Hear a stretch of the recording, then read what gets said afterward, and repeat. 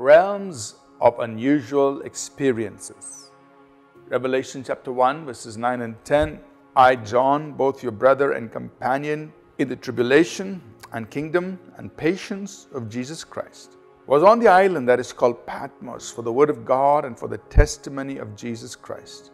I was in the Spirit on the Lord's day, and I heard behind me a loved voice as of a trumpet. We're talking about the prophetic realms and various aspects of the prophetic. And we mentioned today that one of the realms, one of the aspects of the prophetic realm is that it is a realm of unusual experiences, spiritual experiences that we're talking about. And we just read a few verses here from Revelation 1, talking about John.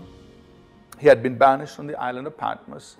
And he says on the Lord's day, which for us is the Sunday, he had an unusual experience. He says, I was in the Spirit and I began to see things in the Spirit. I began to hear things in the Spirit.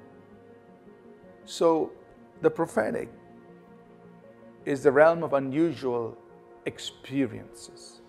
Now the Holy Spirit, who is in us as believers, who is upon us as believers, He is the Spirit of prophecy. The Spirit inspires, breathes prophecy. He's a prophetic Spirit. He's the Spirit of the prophets. And so He opens this realm up for us of unusual experiences. Now, for many of us believers, these things may be very foreign to us. Maybe our journey of faith has been very regimented to certain traditions and certain routines that we do. But New Testament faith, the Bible, the New Testament is full of unusual experiences that are brought into the life of the believer by the Holy Spirit. And so we are trying to sensitize you or sensitize us or open our understanding to welcome the work of the Spirit in this manner. That the Holy Spirit can enable us to experience things in the realm of the Spirit. Just like John. That you can have unusual experiences, encounters with the presence of God. There can be moments when the presence of God overwhelms you and God reveals things to you. He speaks to you. A revelation of who He is comes into your heart, or a revelation of a certain truth from Scripture comes into your heart. There could be different kinds of experiences in the realm of the prophetic, and we're just making mention of a few things. We see Philip being caught up by the Spirit, physically transported from one place to another in the book of Acts.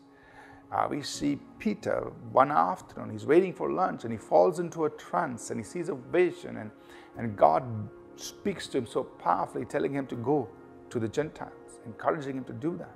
We see Paul when he's wondering where to go to minister. He sees a vision of a man from Macedonia saying, come over and help us.